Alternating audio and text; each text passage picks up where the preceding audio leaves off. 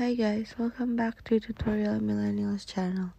In today's video, I'm gonna show you how to resize your page on Photoroom.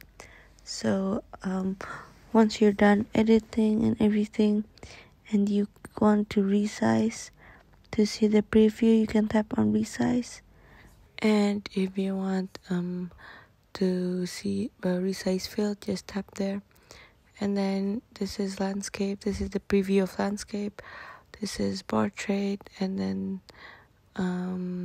so you can also adjust your image. This is square and this is Instagram story.